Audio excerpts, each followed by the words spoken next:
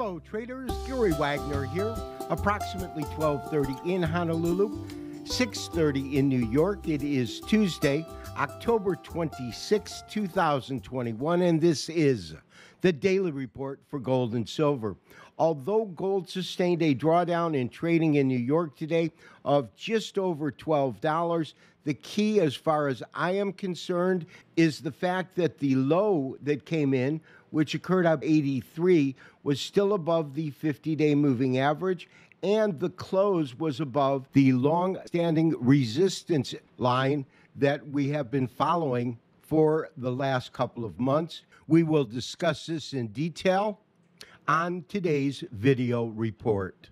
We are currently trading overseas, and as you can clearly see, what is most important, even though we went long yesterday, is that the low that came in was above the 50-day moving average. Our stop is below that, sitting at about 74. The 50-day moving average is sitting at 1781.60, and the low today came in above both of those. Most importantly is the fact that gold closed above the resistance area that we talked about yesterday and is currently trading above that.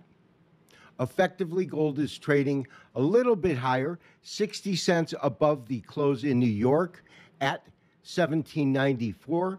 And my sense is that as long as we can stay above this upper level resistance line that should become our support line, I am still looking for the market to once again attempt to trade above $1,800 an ounce on a closing basis. We are looking at today's move through the eyes of a Heikin-Ashi or Japanese average chart.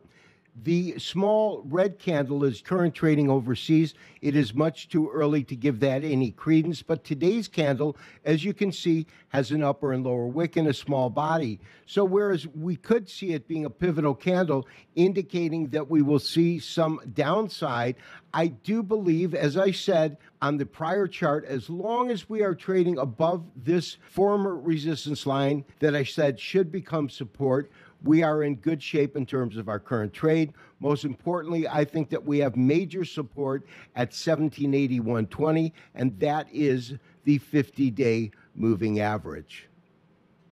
Lastly, I do want to take a look at silver. If you recall, yesterday's trade alert only included gold.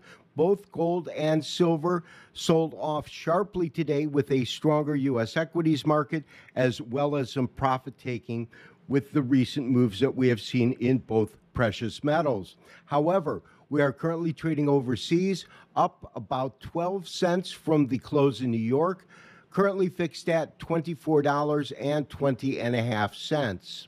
My belief is that once we get above an area of 24.27, which is not that far away, approximately 6.5 cents.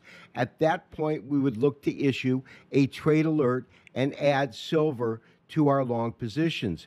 This has been Gary Wagner, wishing you, as always, good trading. We will talk to you tomorrow for the next daily update and review. Bye-bye.